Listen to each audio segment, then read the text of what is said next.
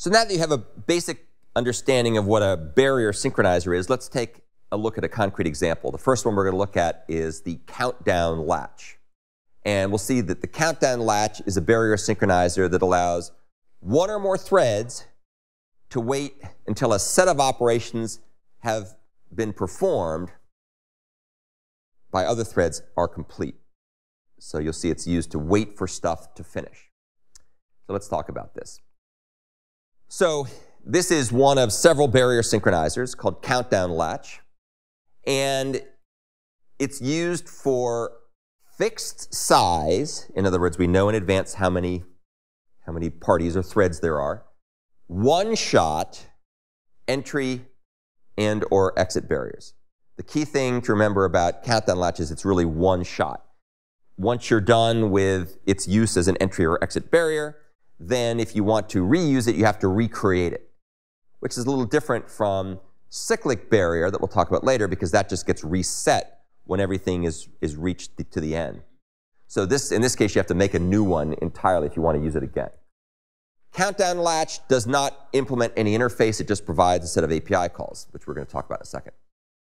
Internally, it applies a variant of the bridge pattern. We've talked about bridge many times before.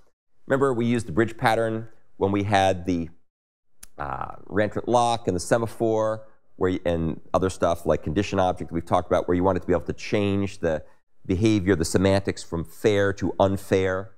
So you'd basically do this. Well, this basically is a lobotomized version that extends abstract queued synchronizer, but it really only has one implementation. And it's simply reusing some of the infrastructure under the hood that's provided by the abstract queued synchronizer framework. So the locking in a countdown latch is handled by this implementer hierarchy, much like the stuff we've seen before, where you've got a sync class, and the sync class, which is private, extends abstract queued synchronizer, so it can leverage that as the implementation. And it defines a bunch of methods. There's really three main classes of methods that are interesting here. The first one are the constructors, which are used to initialize stuff. And then the other ones will be the ones that do the actual barrier synchronization logic. So the constructor initializes the countdown latch with a count, as you can see here. You give the count up here. And once the count is set by the constructor, you can never reset it. So you'll see that there's other mechanisms that work slightly differently, but that's the way it works with the countdown latch. So it's very simple. The key methods that countdown latch support allow you to count down, which really means decrement, and await the countdown count to reach 0. So typically you're going to give it a non-zero count to begin with, and then every time somebody's done, they're going to count down, and other threads that want to wait for the count to drop to 0 will call the await method, or one of the await methods. Under the hood, as is often the case with a lot of the synchronizers, the method implementation simply forward to the abstract queued synchronizer methods. So as you can see, await gives acquire shared interruptibly. This await uses try acquire shared nanos, which is just a high resolution timer. And then we have countdown, which releases shared by 1. So one of the simplest methods is await. It simply causes the calling thread to park itself until the count reaches 0. Now, obviously, if the count is already 0, it won't park at all. It'll just zip right through.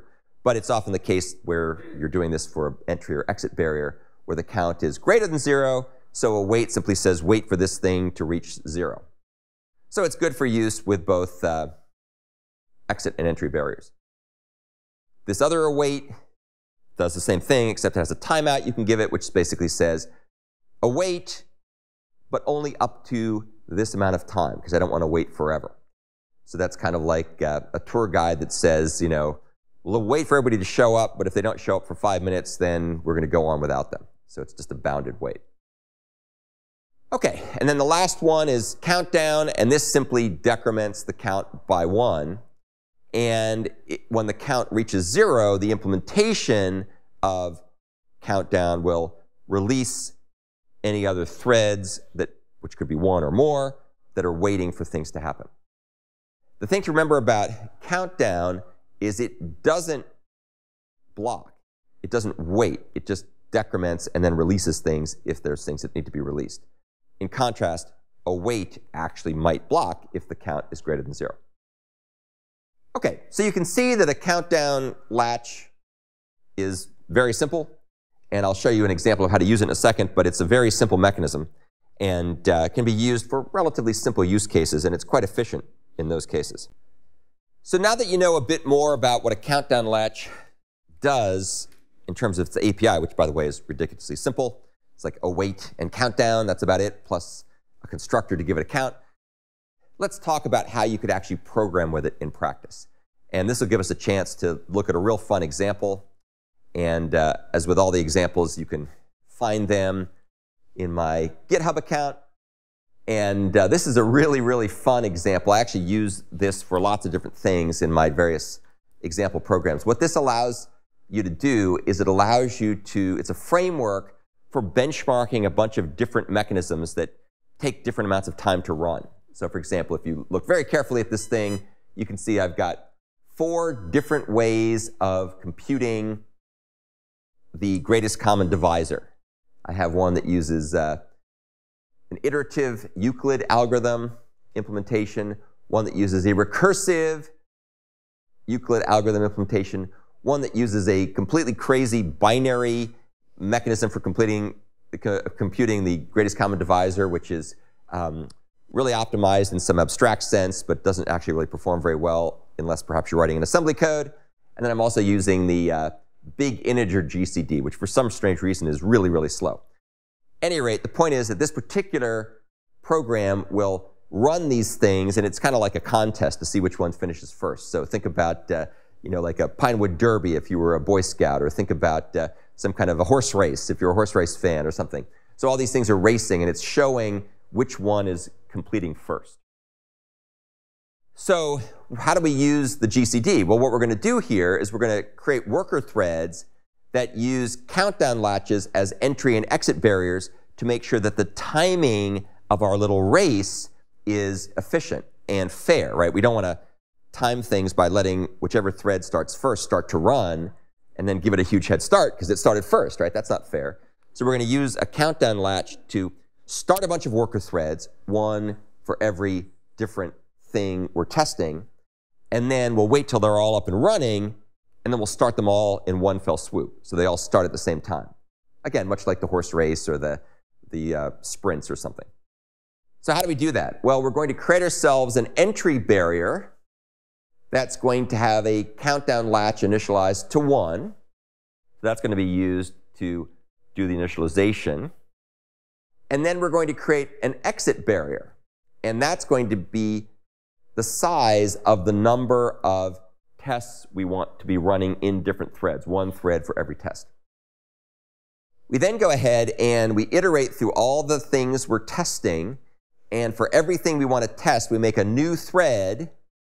And this thread is going to have an entry barrier and an exit barrier as a parameter to the GCD CountDownLatch tester, which is just a little helper class that does the testing for us. And we're going to go ahead and make the thread, and we're going to start it. So we're going to end up, in this case, if we have 4 tests, we'll have 4 threads. And you'll see that they're all going to wait. So we then come down here. We say starting test, but we don't actually start yet. We're going to wait until the CountDownLatch countdown method is called, and that will let all the worker threads proceed. So what this does is this particular approach lets all the tester threads start running, but it's actually not necessarily the best way to force them all to wait until we reach a common point. And that's because if one of these threads took a long time to get initialized, the other threads could start to run before that one finishes. And so we'll see later in a second when we talk about cyclic barriers how that provides a better mechanism for this than CountDownLatch. So CountDownLatch can be used for entry barrier, but it's actually not as good as a cyclic barrier. But we'll see that we can, in fact, use it for exit barriers quite nicely. So now everything's up and running, and now the main thread of control is going to wait for all the other threads to finish.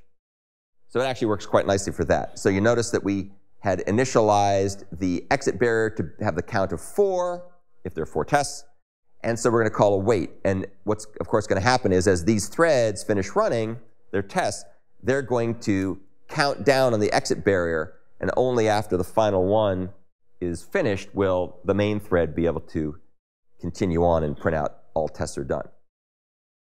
The thing to remember here is after you call await and count down on these things, you can't recycle them without making a new version. Keep that in mind when we talk about cyclic barrier, which behaves a little differently. Here is the class that's going to define a worker thread. You can see countdown, GCD, CountDownLatch tester implements runnable. So it can run in a thread, which is how we started it over here. And we go ahead and initialize the entry and exit barriers in the constructor. And then the run method calls await. So it's going to block until the main thread says countdown. So it's going to block there. Once countdown has been called, we're ready to run. We run the test.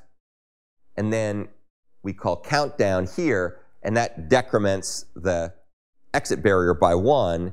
And of course, as we saw before, the main thread waits for that count to drop to 0. OK, so that's basically how you could use a countdown latch in a form of entry and exit barrier. Although, as you saw, well, actually, we'll see in a second the consequences of using this particular approach.